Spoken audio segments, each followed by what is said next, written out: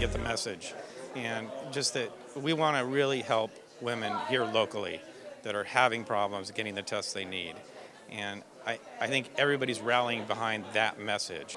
We are here at Foreman's Foundation to find a cure. It is the second annual tournament, and Jane Seymour joins us. Behind us, what lovely work. Tell me about it. Well, I started painting about at least 20 years ago now. It really says something when you're standing next to the person, the actor, who's in a show that was more watched than Baywatch. We passed Baywatch. Kevin Sorbo. Passed Baywatch in 1996. I got to brag about that. Yes, you do. We had a nice 7-year run. I lived in New Zealand for 7 years. That's where we shot it down there. Why would you come to something like this? How does it affect you? You know, I'm a big a believer in charities and foundations. I support a lot of different groups, a lot of different good causes. It's not the SDSU Aztec colors. Tony Gwynn dons a pink and black cap to make a statement. It's the baseball team's statement that we're aware of breast cancer.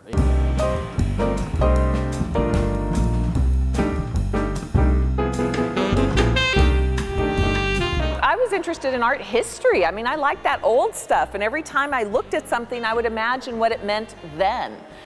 The Art San Diego Contemporary Art Fair is modeled after the popular Art Basel in Miami Beach. Absolutely. I think Basel draws thousands of people to Miami. I think San Diego can do the same. We live with it every day. Arts and culture, design is in everything we do. These light fixtures here weren't put in for tonight, they're here. So we see it, it's around us. It's just a matter of enlightening people that you're living with it anyway. We all know the beaches and the tourist spots attract people to San Diego, but the supporters in the art world know that this type of event is not a luxury, it is indeed a necessity for economic growth. There's lots of evidence, both academic evidence and also case studies that demonstrate that investing in arts is one of the ways that you can create economic vibrancy, create a cultural environment that people want to live in.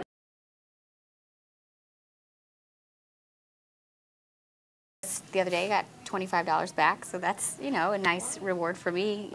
Mary Eichert is talking about a rewards program that helps her save money. Bucks Back is a rewards program, you know, free for me to sign up and just gives me free money back on purchases that I make. In tough economic times, it just makes sense. And using this program, the dollars stack up. Famous number 13 right here, Matt. Kathy Brown, the new owner of Jersey Mike's, is a participating merchant. She says the program helps her grow her business and keep her consumers happy. They're local guys, they're very enthusiastic, and they've designed a program that benefits everybody. It benefits the merchant, it benefits the customer. The Bucks Back program has sparked media attention. B-U-X, back.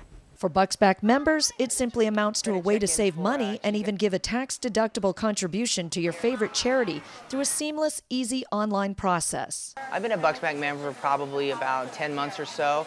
Yeah, it definitely gives me money back. Once you accrue $25 or more, Bucks Back will automatically deposit that money into your checking account or credit card of your choice, whatever you have signed up with them, or they give it to a nonprofit on behalf of you. Instead, he thought about others in the same condition. Spinal cord injury community are in such need that every small amount of money given to them can benefit in so many big ways. Bucks Back provides us an opportunity to be out in the community, and where people just buying their normal everyday items can be supporting us at the same time. So it's huge for us to have that opportunity to have that type of funding coming in.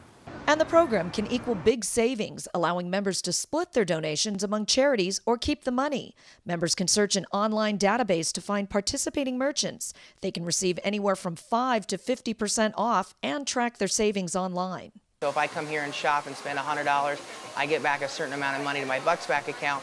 I can log on a couple days to my account and see that I spent money, how much money's coming back to me, and or it's going to go to my nonprofit of choice.